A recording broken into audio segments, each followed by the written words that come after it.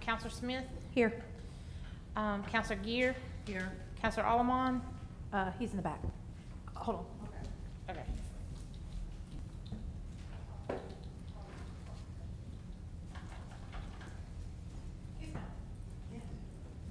We'll go ahead to go to Counselor Sims and Counselor Andrew. Here.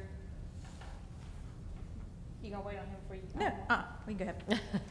He's here. He's coming. He's getting his food. Counselor Allamon.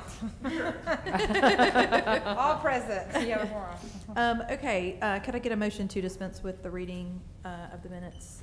Second. All right, motion for Mr. Allamon, second for Ms. Andrus. All in favor, please say aye. Aye. All right, that's 5-0. I didn't say aye. 5-0 to approve the minutes. And we'll just go in order. 17-10-15, we request for consideration of noise and odor problems from Buffalo Rock and Mayfield Barbers. We've been having some issues. They changed their carbon last week, or it may have been 2 weeks now. I've kind of lost track of time, but so I was kind of relieved that that happened. And shockingly, I haven't heard any complaints since then. So, Do they tell us? Do they tell us when they do? Well, they sometimes do and they sometimes don't, but this time, yes, he texted me and told me that they were getting ready to do it. So, just warning that there might be some noise because it's kind of a loud process when they pull those carbon things out. Anyway, so that got done, and they have to have a crane. So that got done, and we'll continue to monitor that. I'm going to be getting with Ron Thompson, who is our consultant, and hopefully having him come in at some point here in the near future if I can ever find time to meet with him. Madam Chairwoman, I mean, I just wonder if, unless we hear something, should we table it? I mean, it's just. No. No? Nope. Okay. Nope. Just. No. I'm gonna keep this item on here. Yeah, end really. Of time. I just want, I'm checking. Be like, what is 15 mean? Yeah. Appreciate you. Thank you. Seriously, yeah. Thank you though for asking. Yes, no, yeah.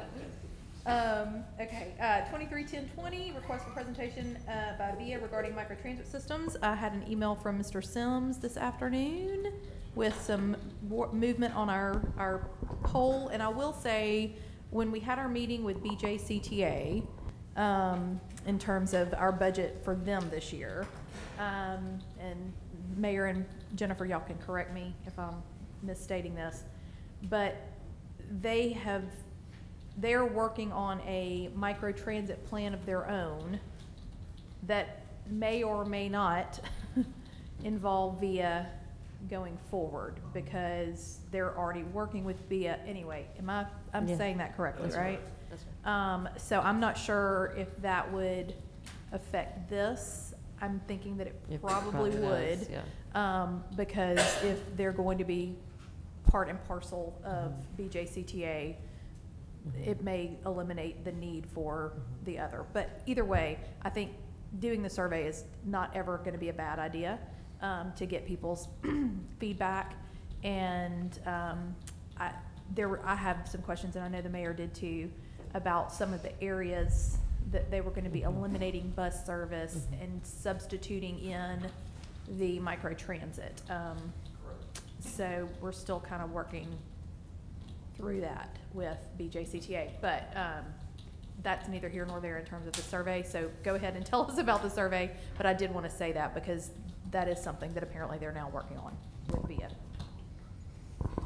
That's great, thanks. Yes, so that's right. The survey itself, hopefully, if we proceed with it and it comes to the fact that we don't need to do anything with VIA separately, because BJCTA is gonna handle that coordination, then at least maybe the survey will help us as far as determining, future budget considerations with BJCTA and so forth. I sent a couple of slides for quick reference to Brian. I'm not sure if you're able to upload those. There they are. So just to let y'all know, we've talked about this some, but here's some background data on what we're looking at for Homewood, on where there's potentially a demand for transit service. So RPC pulled a couple of data points, variables. This looks at percentage of population under the age of 18 with the red being an area where there is, let's see, I can't give you the percentages, honestly. I guess it's a little too far away from me even at this point. But basically, there's a couple of variable data points will help us drill down where the highest demand for service is, and the survey will also determine that. But what I want to show you on these slides is when we do the survey, we talked about doing a paper-based version. So in addition to the public areas, the last slide is going to show where we need to kind of focus some of our outreach to make sure that a considerable number of residents do complete the paper-based or online version to make sure that we're getting input from the residents who are most likely to use the service. So the first slide is residents under 18 years of age. The second slide is 65 and older. And the next slide actually shows percentage of poverty in Homewood, so you can just kind of tell where there's a couple of areas in red and orange where there's a higher percentage of poverty compared to the rest of the city. And then the next slide shows where there's actually a lower rate of automobile ownership in areas of the city. So again, you can begin to take those variables and determine a composite score where it's most likely that residents would use microtransit or public transit. And the next slide kind of shows those highlighted areas in red and orange and as kind of a above average, slightly above average and an average tier. And then the blue areas are kind of the cooler areas where, not cooler from the standpoint of, being hip or anything, but from the standpoint of not being a transit hotspot. So sorry for the poor language, just want to clarify there. But that kind of gives us an idea in those orange and red areas and yellow to focus our outreach for making sure that the survey is completed by an ample number of residents there. So finally, the next slide, just want to let y'all know the survey questions are complete. There's an online version. We can push that out via Everbridge, which I think is the name of our text messaging system, social media and other online and electronic communications. We can also do the paper-based version at City Hall, Lee Center, Homewood Rec Center, Senior Center, and the library. Those are just some of the ideas we've talked about so far. So that being said, just basically wanted to go through that. We haven't actually launched anything yet, but just wanted to go ahead and take that next step now if everybody's willing to do so, and now's a good time.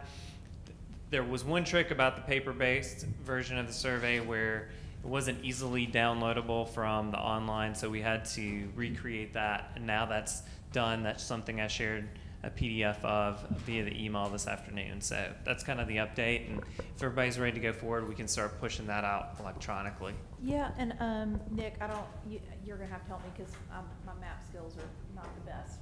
But was that the red areas and the orange areas?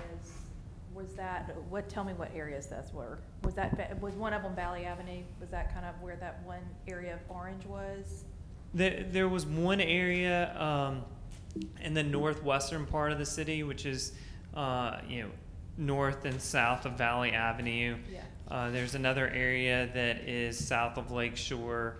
There's another area that's near and around Rosedale. Yeah. Those were some of the areas. Yes, there it is again. Thanks, Brian. So, and also the Brookwood area. Mm-hmm. So that kind of shows you where those focus areas are. That lines up with what we talked about with BJCTA, I mean, Brookwood and Valley and the hospital. And very similar to what we talked about when we were talking about the census too. Mm-hmm. I'm wondering specifically in the Rosedale area, I wonder if it would be helpful to have those paper surveys available at Lee Center or some. Lee's on the list. It is on the list. Okay, good. And we're about to start that survey. Yeah. A lot of people will be, or a few people will be out and on the street related to the historic surveys, the historic preservation surveys. So it's potential that we could piggyback. There's a young woman from West Homewood who wants to help with Rosedale revitalization efforts this summer. She might be willing to help do some door-to-door things. So whenever you get it ready, touch base. And That'd be awesome. Yeah. All right, that's great. I will also say that Frank Martin is going to be our presenter at the council roundtable on Friday. So we're up to 15 municipalities now, and so he'll be presenting based on our meeting the other day. Yeah, So. and I will say, we were shocked to have him announce at our meeting that he is Yes. leaving. He is retiring. Yes, we September were 30th. all a little sad about that. Sad, yeah, Yeah, definitely. he has done a lot Yeah. in his time with BJCTA. So yeah, I think all those ideas are great. And yes, Nick, I think we're ready to, let's get it done. Because even like we said, even if, it turns out that BJCTA sort of takes care of that microtransit, I think having the information and the data so that we can share that with them is gonna be nothing but helpful. So, yeah. Great, thanks. Well, I'll work with Melody to get it out via text message and Brian to get it out on the city's social media.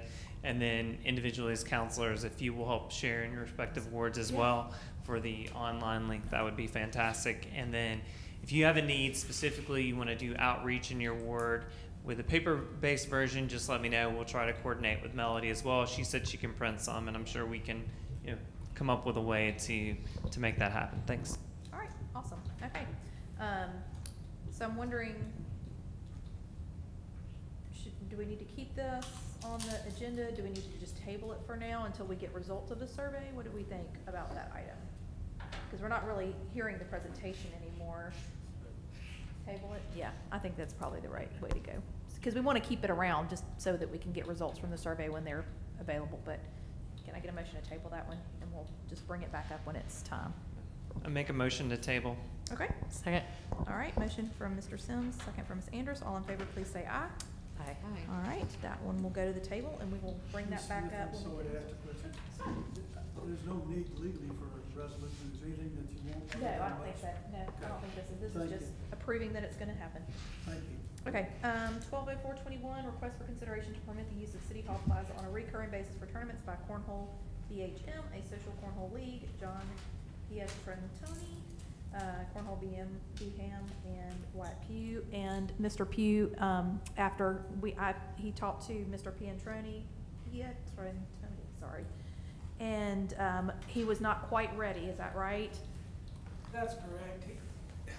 He apologized. He said he had an emergent meeting he could not get out of tonight, so he would ask that you carry it over. Okay, and he said carry it over a week, and I'm like, well, that's not how this That's works. not. So, and are we gonna meet on July 5th? No. Okay, I didn't think so.